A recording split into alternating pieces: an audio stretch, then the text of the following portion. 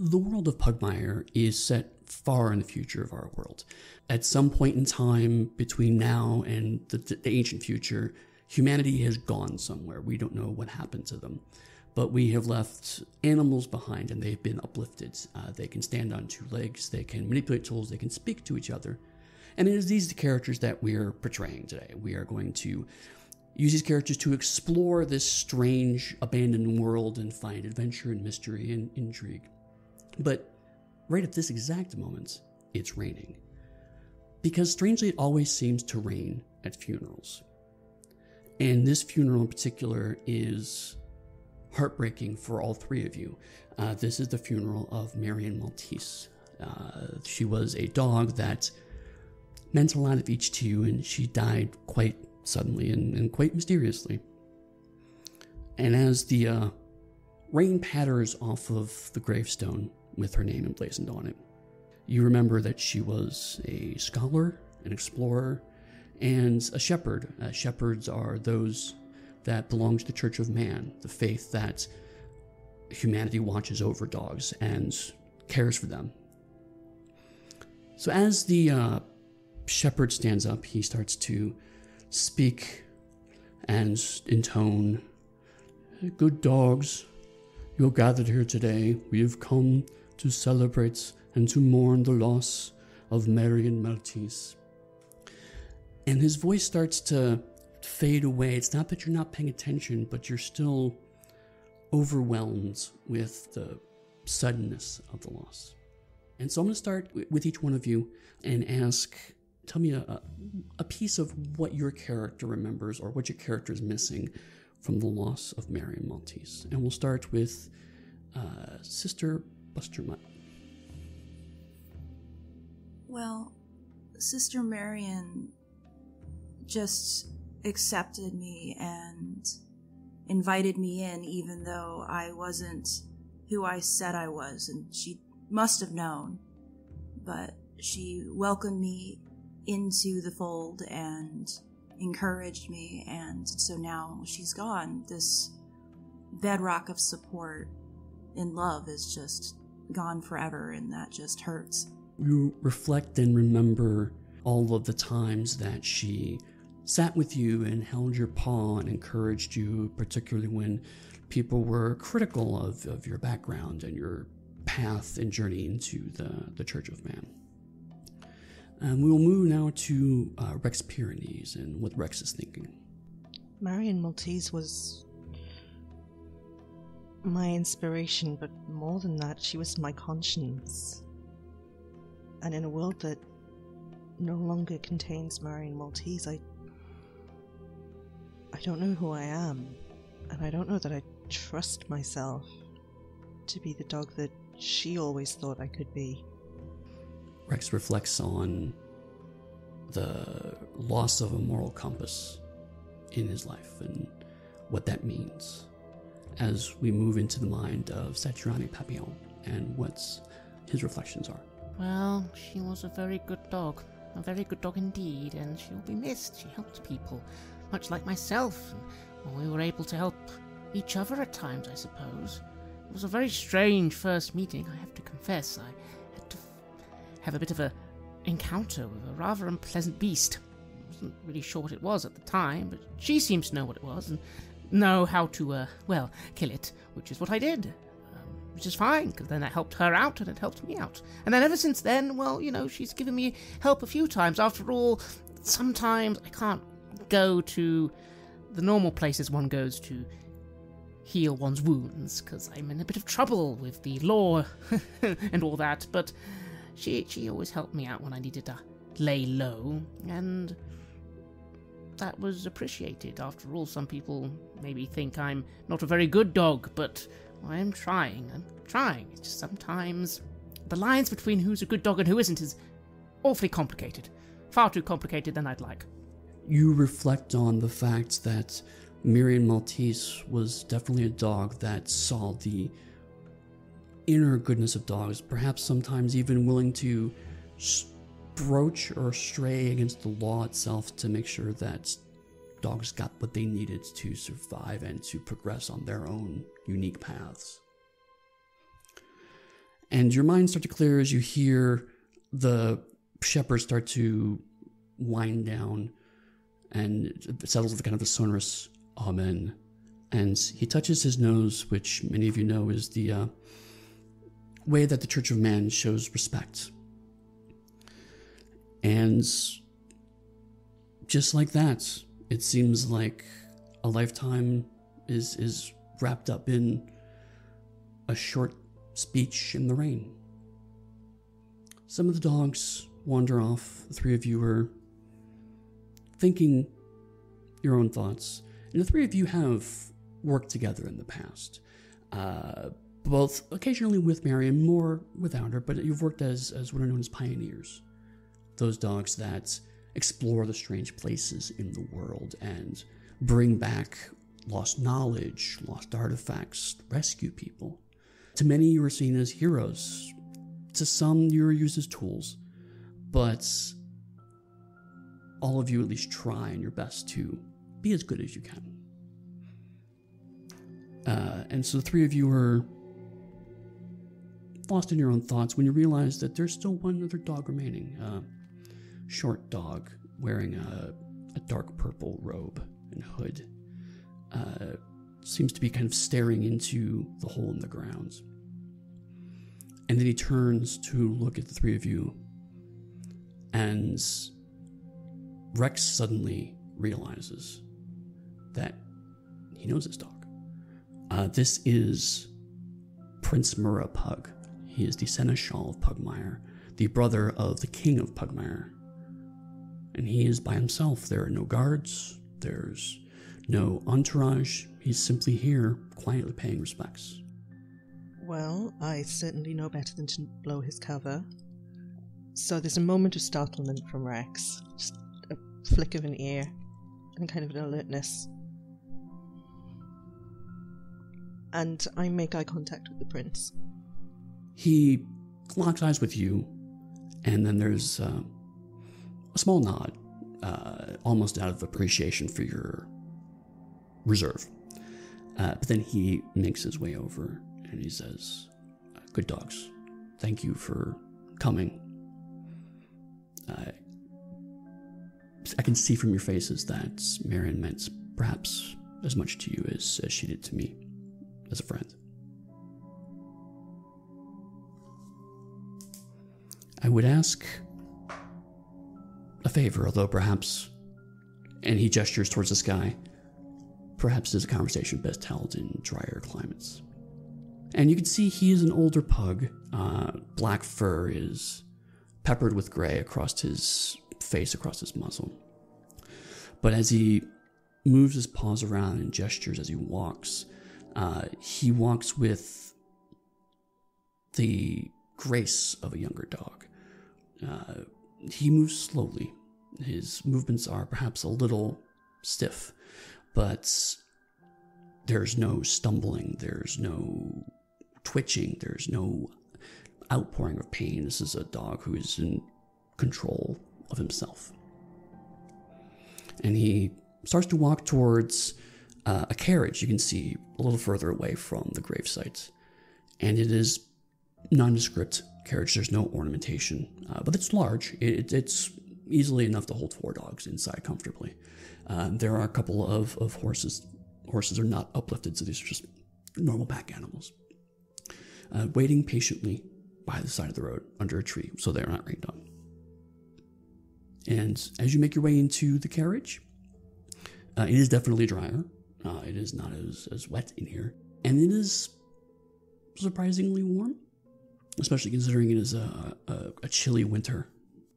You suspect it might be a small magical flourish, perhaps on Murrah's behalf, perhaps another dog cast a spell at some point. But it is certainly comfortable. And Murrah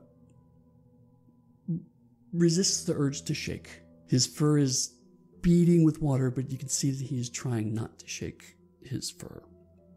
But he does ease off his robe, or his hood. He says, "I am sure you have heard that Marion Maltese died under mysterious circumstances. And I feel that as both pioneers and friends, you deserve to know something about those. And then I will perhaps have a favor to ask. He reaches into his robe and pulls out a journal, a leather-bound journal. It looks a little waterlogged, very well loved. You can see that it is brimming like only old used journals can be. It's almost like a little too big for its binding, but it is wrapped closed with a leather strap. Marion was found dead at the foot of the mountains to the north. She went off to investigate rumors of a strange tower. When her body was discovered, they only found two things. They found this journal, and that her holy symbol, the symbol of man, was missing, something that she carried with her everywhere. I have glanced at the journal, and what I find in there disturbs me. I fear that she may have uncovered something very powerful. And as some of you may know, our relationships with the cat monarchies have been deteriorating as of late. I would wish to believe that maybe she simply fell foul of an accident, but I cannot discount the fact that cats may have had something to do with her death. So I would ask the three of you, with your unique skills, if you would be willing to look over the journal, learn what you can, retrace her steps, and if nothing else, reclaim her symbol. It is an item of some magical as well as emotional importance to the Church of Man, but it would show that her accident was just that. If her symbol is missing, it would send a message that perhaps there was more malicious political intent behind her demise. I would like to know either way. I would go to the ends of the earth for that dog. Going to the mountains and retrieving a holy symbol is nothing. It's the very least we can do for her memory. Yeah, what are we waiting for? I agree, we should head out as soon as possible, especially if there is some unpleasant activity happening. Well, that needs to be dealt with, I think. And I try and wring out my very fluffy ears. I can resist shaking entirely, but I can't resist trying to make those ears a little less wet. So you talk and you're trying to wring your ears out, but you don't quite time the sentence right. So you finish your sentence and there's a kind of last little loud splotch of water as it hits the wood floor. And Murrah, to his credit, just pretends like it never happened. Which suits me just fine. I like this prince already. He hands the journal to Sister Mutt and says, then feel free to use this carriage to take you back to Pugmire. I have another transport waiting for me. If you need any plastic or supplies before your travels, simply let me know and come to the castle and I will make sure they're presented to you. But otherwise, I wish you well and look forward to your information. And then he steps out of the carriage. I hold the journal as closely to me, knowing that I am fully soaked as I can without damaging it. Do you open it up? Yes. I'll open up the journal and see what is so disturbing in our beloved sister's notes. You start to read, and the carriage actually moves forward as you're reading. The journal is densely packed with information. There's lots of sketches and notes. If you remember Indiana Jones and Temple of Doom, the journal that was present in that movie, it's very much like that. Or really, this is a lot of movies, that journal, like there's lots of pictures as well as text around it. It's that kind of free-flowing artistic journal. And it honestly reminds you a bit of Marion to a degree. There's a bit of artistic flair in her sketches. And the first half of the journal are pretty mundane information. Uncovered ancient man language that she was transcribing and then ultimately translating some sketches of some of the people around the church as she was staying in practice with her artistic skills. But then, nearer to the end, the writing gets a little more intense. The picture is a little more shadowy. And you start to see references to something called an Oliphant. If you have Arcana, no Arcana or no religion as a skill, you can make an intelligence roll. Any of you can. I have no religion. Difficulty is 12.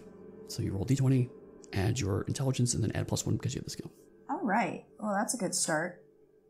So 19 plus 3, so that is 22. Oliphants are mythical creatures. No dog of repute has heard of them. Certainly, braggarts and drunkards have talked about seeing pink Oliphants flying through the air, but most people discount them. What you know about them and what this text seems to be supporting, based on the sketches that you've seen, is that they are large creatures. They have 6 limbs. They have a long trunk. They have razor-sharp tusks that seem to curl from their mouths. The other thing that you remember that isn't spelled out in the journal, but you see kind of continued references to, is that there's something about Oliphants and the mind, or the loss of the mind, something like that. You can't quite remember exactly what. But man had some kind of special place for Oliphants, and that place involved the mind. So it was one of those creatures that lots of scholars are always pursuing. It's like the Pugmire equivalent of, say, a Bigfoot. Always trying to find information about, trying to chase, and you never quite find. Marion became particularly obsessed with Oliphants and believed she found a tower in the mountains that contains an Oliphant. I lean over as the sister is reading the book, poking my nose ever so slightly over her shoulder, and say, "Well, sister, what does it say? Any clues? Any leads to who the ruffians are we need to treat?" Sister Marion thinks that she found a tower with Oliphants in it. Oh no! What Rex? What's an Oliphant? You know, if that was in anyone else's journal, I would say they were a drunkard. Sister, are those even real? Really real? Well, Sister Marion seems to think that they are. I've never seen one or heard of anyone seeing one, but if she believes that there was one inside of a tower, then there must be one. She's not that sort of dog. All right, so there's an Oliphant in a tower. Okay. But why is it in a tower?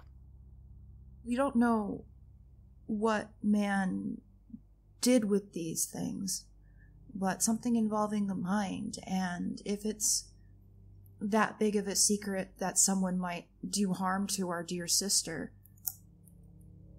or take her symbol, it has to be something big. Right then. Well, I guess we need to get to this tower and see if there is anything that we can see. Maybe some clues left from what happened. Satrani, as you were kind of leaning over and looking at the text, something scratches the back of your mind. Something from your days when you were a noble getting in trouble with other dogs of your family. Make an intelligence roll for me. That is a 20, so 21. So there are some notes in the margins, and they're particularly florid and graceful. And initially, again, Mary had an artistic soul to some level, and you're not surprised by that. But then you realized you remember something about when some of your noble peers and friends would try to sneak messages to one another. They would sometimes use poetry as a way to disguise the information. And so you start actually reading not the words themselves, but kind of between the words and where the letters are lining up. And you uncover a disturbing message, and this may be the thing that Myrrh was referring to as a fellow noble. But over and over, on several pages, you notice the phrase, "An Oliphant must never forget." My nose begins to shake a little in excitement as I start seeing this hidden message, and I lean forward and I prod Sister Buster very hard, as I often do. I get too excited sometimes. "Hey, sister, look, wait, look at that! You see those words there? That's... Hang on, I've seen this before. I think this is some sort of code. Hang on. Okay, there's... The Oliphant must never forget. Look, it's a hidden message. What does that mean? It must never forget. I guess it mustn't forget. Sounds a bit sinister, though. Why would she have that as a secret message? I'm not sure. They're associated with the mind. Must never forget. We don't know what she wanted the Oliphant to not forget. Perhaps in the tower, when we find one, we'll see what it has to remember. Yes, make a note of that, Rex. We need to make sure it remembers. Mental note made. Excellent. How peculiar. Well, I suppose we'd better take this carriage and go and investigate as soon as possible. No better time than night. If there are any enemies, it will be easier it'll be easier for us to sneak about. Are we carrying everything we might need? Well, I have my crossbow, my dagger, and I don't have any... Oh, actually, no, I do have some rope. I do actually have some rope. That's all I need. We probably should grab some supplies. Oh, I mean, yes, we should do that as well, shouldn't we? One thing that the Pugmire rules allow, actually, is that at the start of an adventure, as long as you're near a location where you could reasonably get equipment, you could just choose one piece of equipment and add it to your rucksack on your character sheet. So if you say, I want to add some rope, you can just say some rope. If I'm okay with it, you can just write down rope. So this, you don't have to spend money. We don't track currency. This is not that kind of game. Given Murrah's offer, if there's one piece of equipment you think your character needs for going to the adventure, just let me know and we'll go ahead and add it on. Wonderful. Well, then I'd say I have all my fighting equipment, maybe a nice little lantern, some rope, a bag, of course, to carry this all in, and maybe we should get some food and maybe even a tent or something, just in case we need to camp out. Well, Rex is filling up half a carriage by being a massive dog in plate mail with a greatsword. I think it would be unfair of him to take up any more space than he currently does. His equipment looks fine. Yeah, Buster's equipment looks fine as well. We can then move on. You could keep the carriage if you like. The journey to the mountains is actually well over a week. The mountains are pretty far to the north of Pugmire. But you make the trip relatively uneventfully with the carriage you have on hand. One thing you realize pretty quickly is that there is no driver for the carriage, but the horses do seem to know where they're going.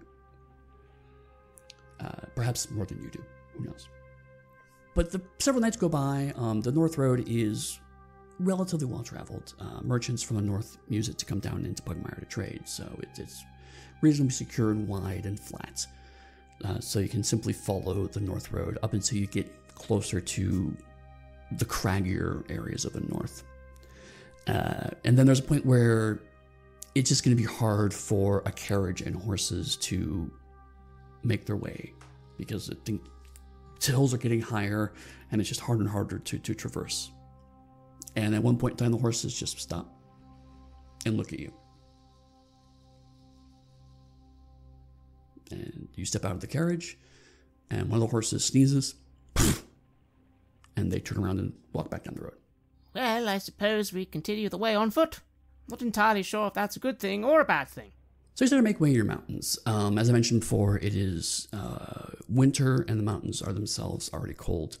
We're just going to say, for narrative purposes, you have clothing on top of your fur, although Rex is already pretty furry as a Pyrenees to begin with, so Rex is probably doing pretty okay in this weather to begin with. The road into the mountains, according to the notes you have, at first start off pretty straightforward. There's a minor road into the mountains that's not level, but relatively clear of obstruction. And then at that point, the notes become a little more specific, and you realize that we're now moving into an area that's not easily found.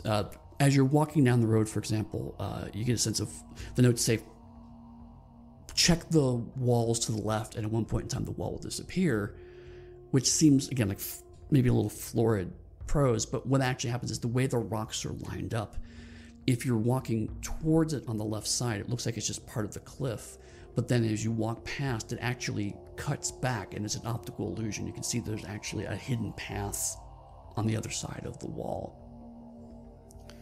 But it's also covered in snow and ice. So I'm going to have to ask you to make constitution checks. If you have the traverse skill, you can add that +1 to your roll. Difficulty is 12. I roll a 9. Oh, man, and I rolled a 4. I rolled a natural 20. I will say as a natural 20, you can actually grab one of your two companions who are starting to slip. Which one is your friend? Which one do you love more? As a good dog, I naturally choose Sister Buster.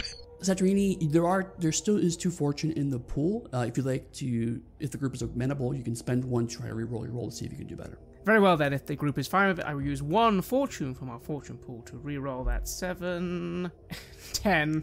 As you're trying to make your way down the path, there's a kind of steep incline, and Rex kind of sees where this is going and actually digs their heels in a little bit to try to balance, and then was able to kind of quickly reach a paw out to grab Sister Mutt as she starts to slide away.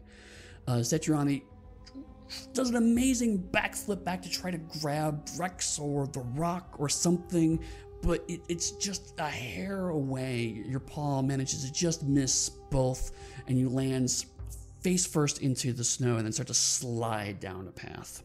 Quick, the rope! Are you gonna throw the rope?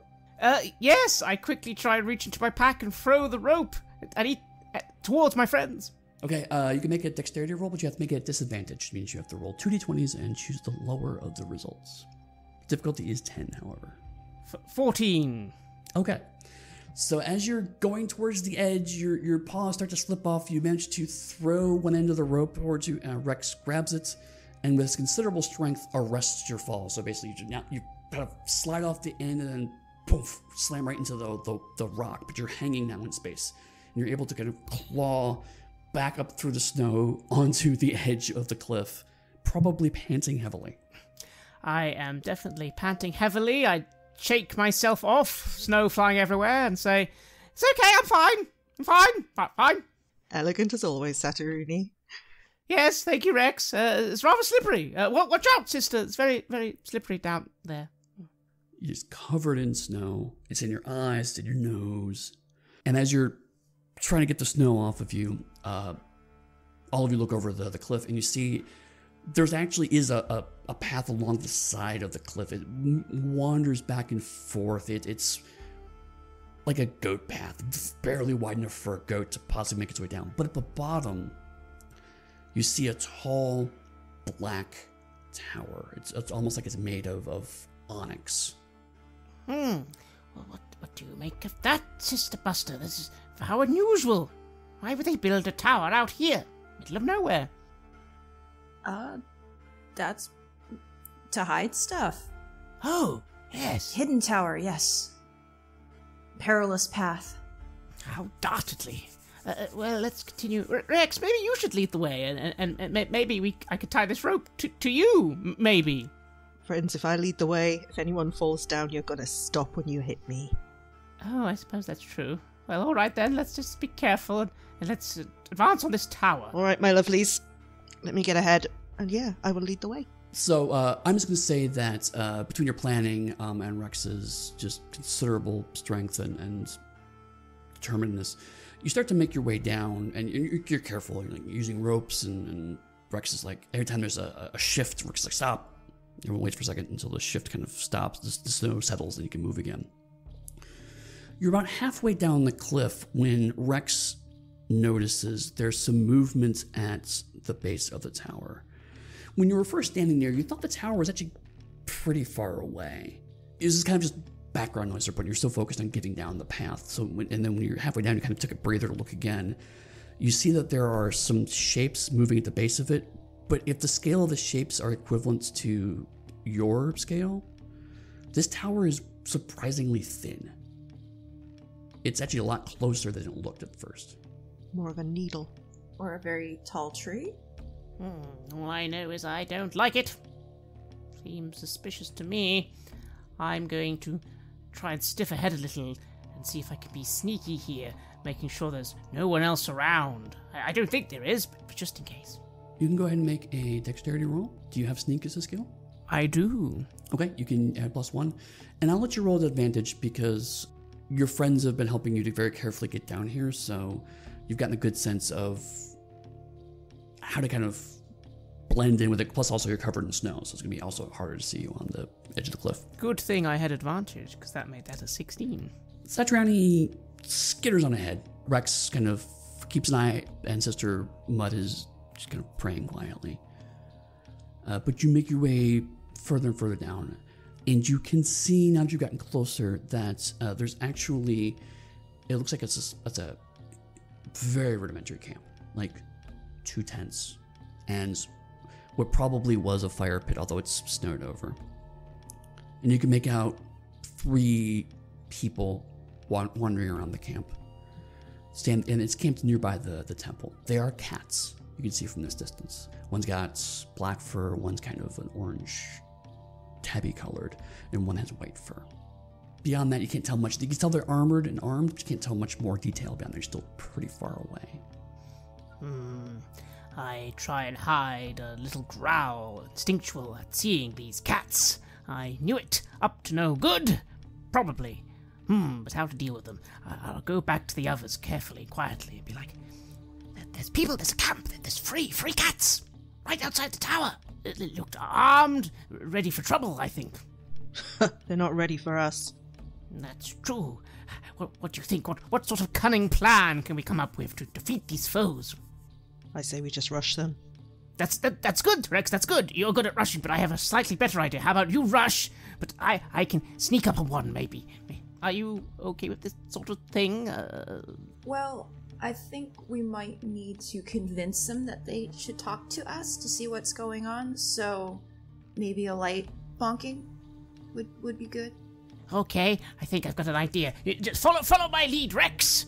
And cutting a gallant pose, I'll attempt to sneak back, but this time I'm going to sneak really close to the camp and try and get behind one of these cats with my crossbow ready. And Sister Mutt is going to just try to keep the bloodshed down to bonking. Is that the plan? Yeah, that seems to be the best option here, because if we kill them, they're not going to give us any information. As a note, I'm going to give all of you a point of fortune for coming up with a interesting plan that's not just get them, which I appreciate. So this is how we're going to manage things. First, I would like Satriani to make another stealth check. You're no longer at advantage, but your difficulty is going to be 12. Yes, 12. Wonderful. I get 16. So you kind of carefully drop down, and the snow muffles a lot of your sounds. And there actually, you see there's some pretty large snow drifts nearby the camp, so you use those to kind of skirt around behind. So now you are between the cats and the tower. And as a note, as you get close to the tower, your fur starts to stand on end a little bit, particularly around your neck and hackles. And there's a kind of a sound that's just outside the edge of your hearing. But you don't have time to think about that right now. You got to focus on these dastardly cats. As a note, also, as you get closer, you do see that their armor is very kind of patchwork. Like there's a metal helm, but like a leather breastplate. Another one has studded armor, but some of the studs have fallen off. So this is old, mismatched armor. Now we will go to Rex, and it sounds like Rex is planning to be the diversion.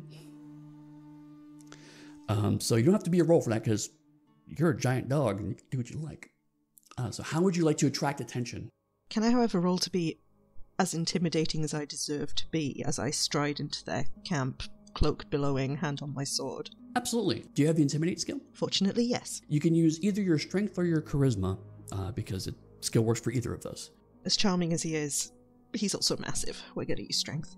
God almighty, that's an 8. Guys, can I use a fortune point to not embarrass myself? You certainly can, that's fine. That's a 16 on the dice, so that's an 18. Rex strides forth. Do you have the sword out, or do you kind of just like more dangerously paw over the pommel? Dangerously close to drawing it. So Rex strides forward, and like you're intentionally like stepping through chunks of ice and frozen bits of snow to get as much, crunch through the snow as much as possible. And then the 3 cats shoot at you, and there's that moment of them going for their swords, and then they see you. And then the winter sun gleams off of your armor, and you curl your lip up in a bit of a snarl. And now they're having second thoughts about that action. So if Buster would like to step in and start talking, now would be an opportune time. I'm going to step in and we're going to start talking. As soon as I see Buster step forward, I lean out of my little hidey hole, crossbow ready, give it a satisfying click, and I just say, "Well, friends, I believe we have you surrounded." They turn around and they're in shock. What is Sister Mutt going to say before we decide if this goes into combat or not? Hello, we're here for it. We just want to talk. Please, let's be civilized animals, and we'll have a conversation at a distance, but we need to have a conversation. We don't need to resort to violence. Let's just stand here and stare at each other and have a conversation. The cat in white fur steps forward and goes, "What if we don't want a conversation?" Well, then you're going to get an arrow right in the eye, and then one of you's probably going to be eaten by Rex for dinner. So I'd listen to the sister if I were you. The orange cat puts his paw up and says, "I don't want to be eaten."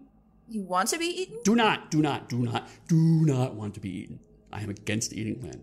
The white cat in white fur goes, "Shut up, Sam. What do you want? What are you here for?" A dear friend of ours died at the base of this tower. My condolences. So we're trying to find her token, and we're also trying to find out how this might have happened. How she came to her end. You can make a charisma roll. If you have the persuasion skill, you can use that. I do have persuade. 12 plus 2, that's 14. As you're talking, you see that the white cat seems like he's inclined to maybe start something. The 2 behind him don't look like they're interested in starting a fight. You're starting to sense that maybe there's a power dynamic here, like maybe the leader's got a little more bravado and needs to prove something, and the other 2 cats are doing the math of giant dog with sword, giant dog with sword, giant dog with sword.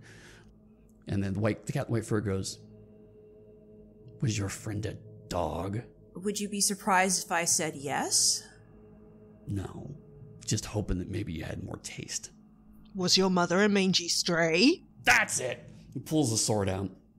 Normally we would roll for initiative at this point in time, but you clearly have the drop on these cats.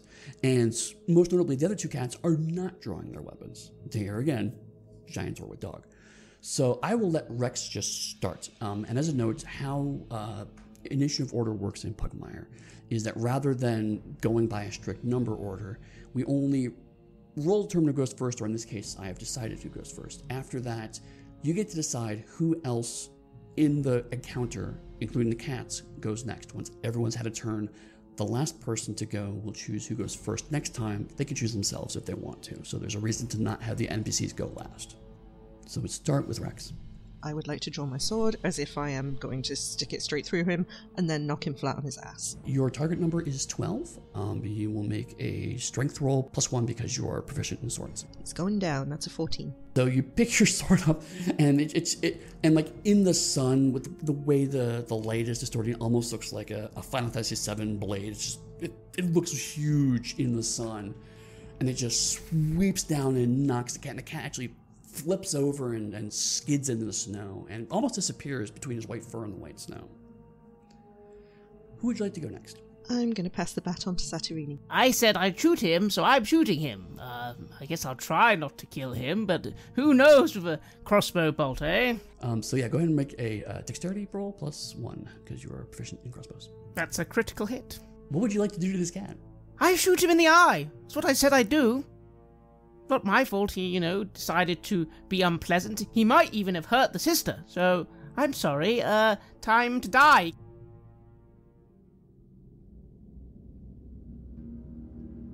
You have listened to an episode of Red Moon Roleplaying, where we played Tower of the Oliphant for Onyx Path Publishing's Realms of Pugmire. You will find the new edition of Realms of Pugmire live on Kickstarter by following the link in the show notes. Joining Craig for the series was Eddy, Webb, Kat Evans, and Kim Godwin. The music was made by Aegersonis and was used with permission from their label Cryochamber. Check out their website at cryochamber.bandcamp.com or their YouTube channel for some moody dark ambient for your gaming table. We'd like to give massive thanks to our champions of the Red Moon: Martin Heuschober, Nastasia, Raulerson, Simon Cooper, David, Julián, Camilla, Bob Lange, Julián, Cameron, Xabier, and Antxon for their generous support. And we'd of course also like to thank all of our other patrons. Without your support, the show would not be possible. If you want to support our work, please check us out on Patreon. You can get access to bonus campaigns for Cult of Divinity Lost and Coriolis there, as well as get early and raw access to all of our recordings. You can also hear your name read on the show as a champion of the Red Moon, as well as play Cult with us. Most importantly, that support is what keeps the show going, so do check us out there. Thank you again for listening, and remember to always be a good dog.